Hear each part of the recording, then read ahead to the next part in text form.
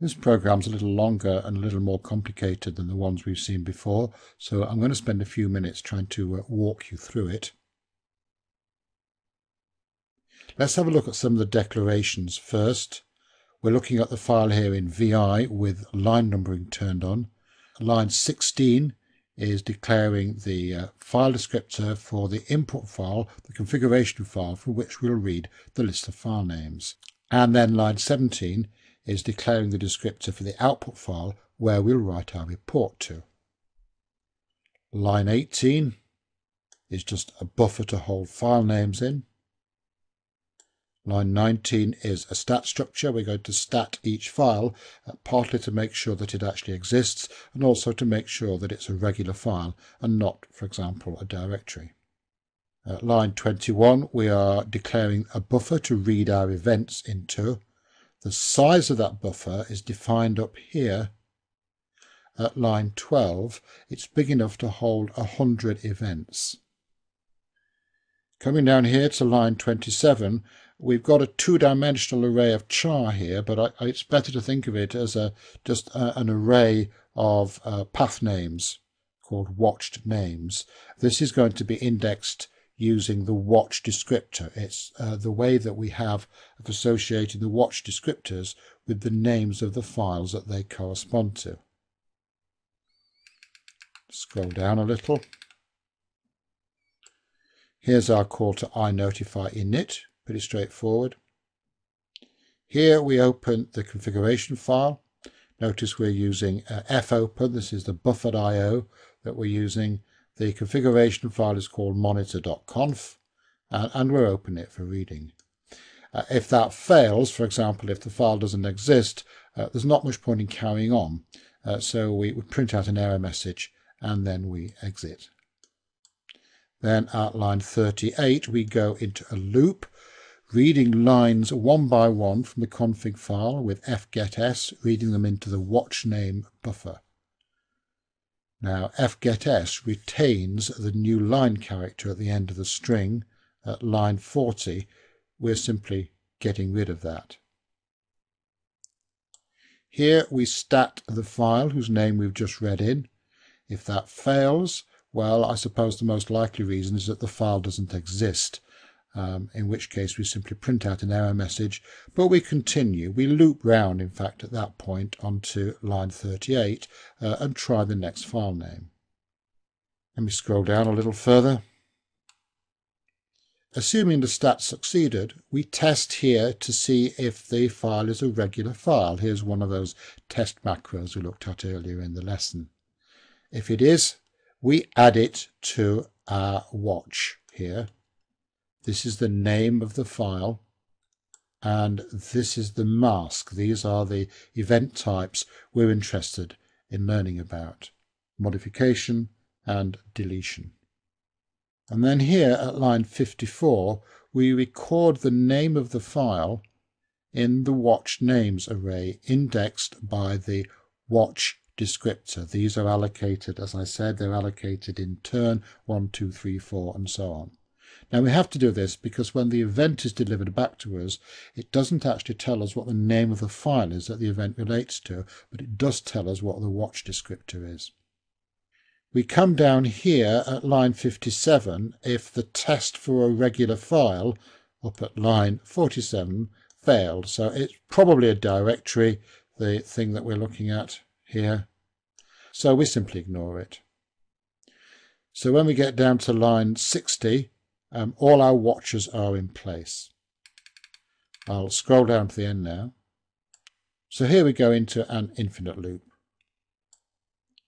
We read from the inotify instance there. That read will block until some event is delivered to us. It may deliver more than one event. It probably won't, but we are willing there to read up to buff size bytes into this buffer.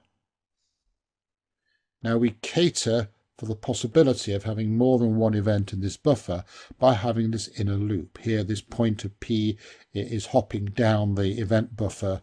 We have to actually manage the pointer arithmetic explicitly You see that in line 72 there, because as I explained, the records are of variable length.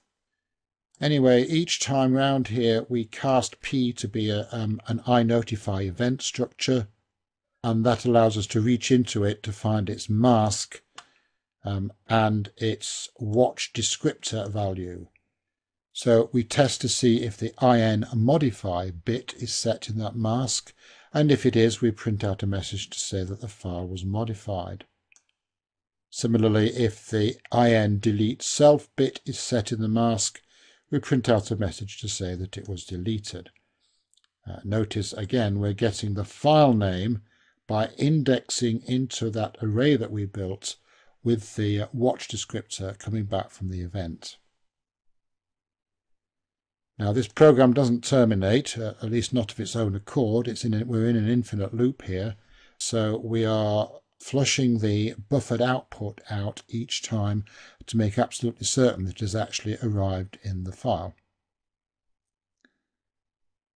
Well, that's the end of the code, so now let's take a look at it in action.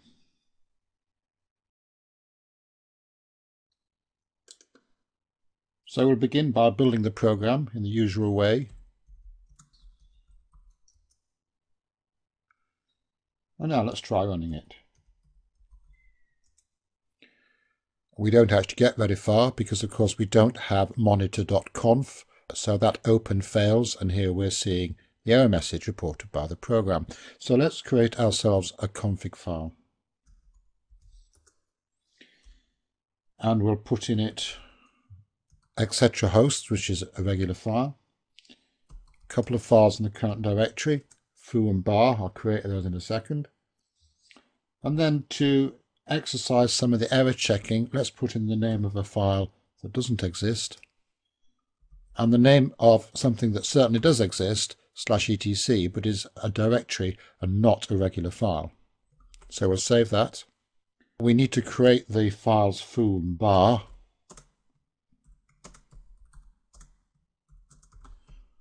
Something like that. And now we'll try running the program again.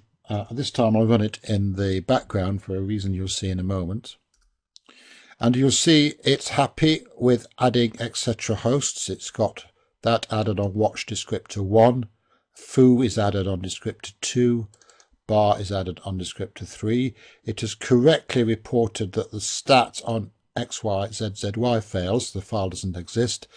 And it's also figured out that /etc is not a regular file, so it's being ignored. Now the program is running in the background so that I can now do a tail -f on the output file, monitor.out.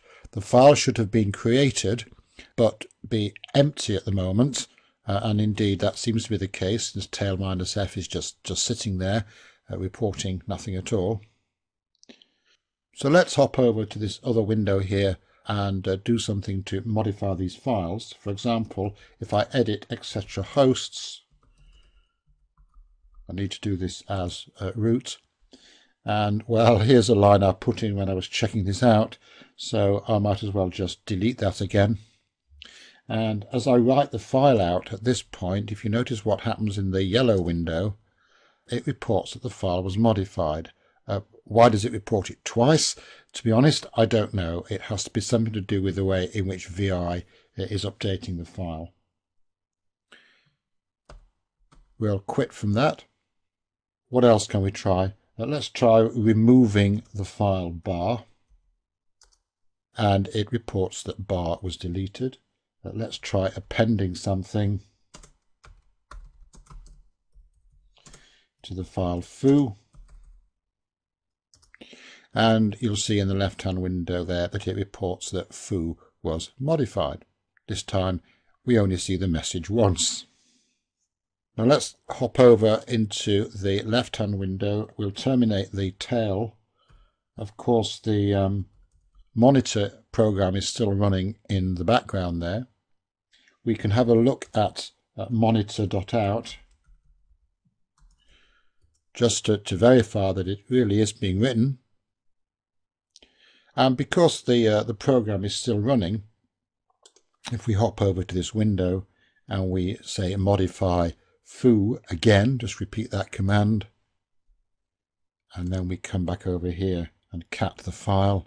If you look closely, you'll see that a line has been added. So this monitor program is running in the background. It is behaving in many ways as a daemon, monitoring the file system for the changes as specified in its config file, and then reporting them to its output file, which we might think of as a log file. All very good.